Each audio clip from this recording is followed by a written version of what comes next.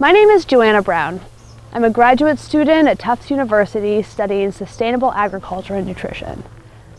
I work with Biodiversity for a Livable Climate, a nonprofit organization of scientists, climate activists, and eco-restoration experts. This fall, we're hosting a groundbreaking conference at Tufts, spreading the word about how to sequester carbon and reverse global warming. Within a healthy ecosystem, green plants take carbon out of the atmosphere and bury it deep in the ground where it can last there for centuries or even millennia. This approach is low tech, it's low cost, and it benefits all species. That includes us humans. So far in the climate conversation, we've been focusing on carbon sources. It's time to fully engage the other half of the equation, the carbon sink half, using the incredible power of nature. Without 4 billion years of life, our planet would still be a barren rock floating in space.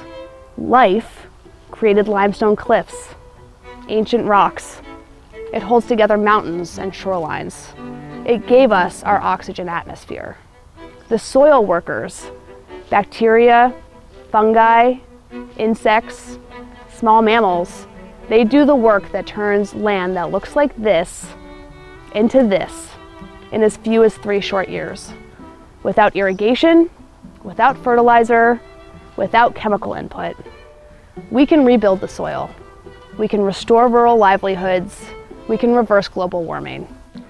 I'm Adam Sachs, Executive Director of Biodiversity for Livable Climate. Our Boston area November conference, Restoring Ecosystems to Reverse Global Warming, will be a critical step in bringing the power of biology to the mainstream climate conversation and to climate action.